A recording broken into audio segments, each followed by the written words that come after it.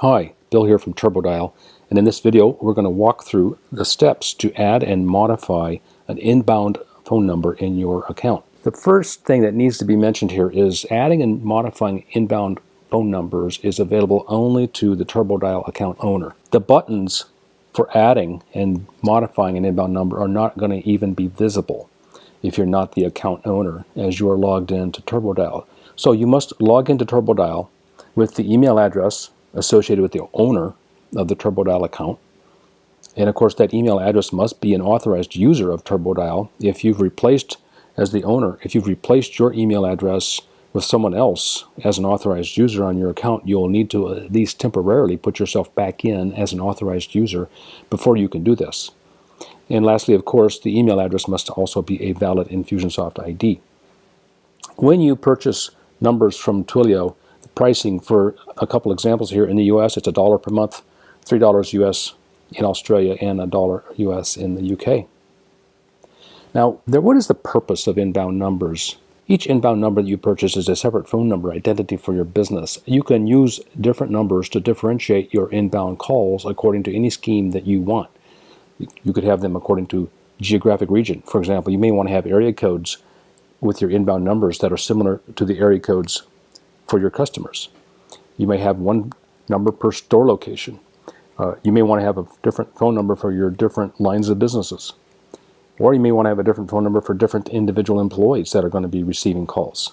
turboDial also requires that you have an inbound number to be able to use the SMS feature. We're not covering the SMS feature in this video, but this information is important to using the SMS feature. SMS messages to your inbound numbers are handled by turboDial, but it's important to note that at this time, voice calls to your inbound numbers are not handled by turboDial. Instead, they will be forwarded to the numbers that you configure. Each inbound number that you purchase is required to have a valid public phone number to which its calls will be forwarded. You can optionally then designate your inbound phone number to be useful for SMS messages.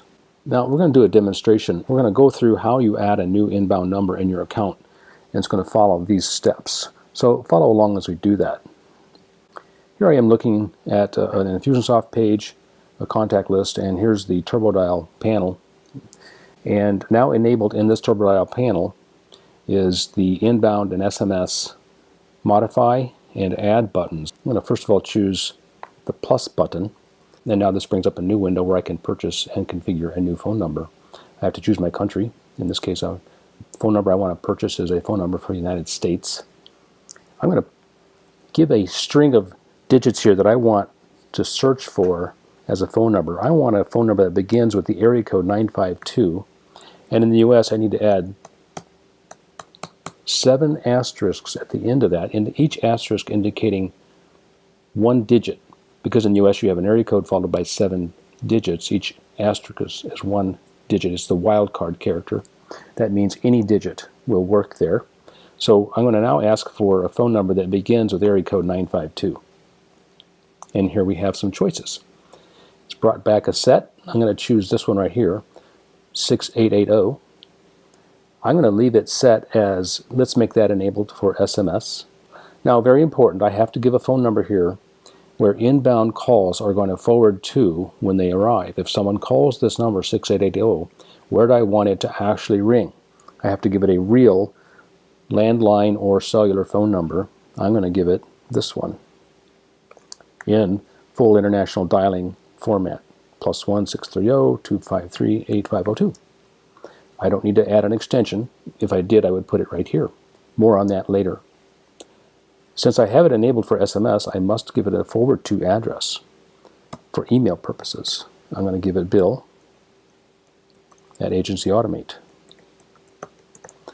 And for now, I'm not going to add a short label. When I purchase this, I've now successfully added it to my account. And when I go and look here, there it is, the 6880 number. I've now added a new number. Let's look at the issue of an extension. If I'm going to have a forward to number where I want incoming calls to ring, sometimes those numbers will need to be accessed with an extension. So you saw the field there a moment ago where I could add an extension. If your inbound number does not successfully forward to your extension, even though you added it in that field, you may need to add additional pauses before the extension is dialed. In other words, when that phone is being rung, after the first connection, when the extension is to be dialed, your phone system may not be ready to receive those dialed digits. And so you can instruct the turboDial system to wait before playing those dialed digits. 1 second of pause is always included before those extension digits are dialed. You can add additional pauses of 1/2 second by using a lowercase w. So for example, if your extension that you want to be reached when an inbound call comes is extension 123, you can enter it as 123. And if you do it that way, it will be dialed 1 second after the call is connected. If you need 1.5 seconds, then you can enter it as W123. If you need 2.5 seconds, then you can add 1.5 seconds of pauses plus the 1 second of default. That's 2.5 seconds, 123. That's the method you can use to get your extensions working if you're having some problems getting your extensions to ring when an inbound call comes. Now, let's go demonstrate modifying an inbound phone number. Let's take that very same one that we just purchased, 6880. So I click the Modify button there, and now here's my Modify page. I'm going to leave it enabled as an SMS. I'm going to add an extension. I'm going to put a W12. That means wait for 1/2 second and then dial extension 12. And let's put a label on here. Let's call it the dungeon. Sometimes I think about my office as a dungeon. If I wanted to delete this number from my account and stop paying for it monthly, I could check this box and click Update. Because I want to keep this number, I'm just going to click Update. And now when I close, there's the dungeon.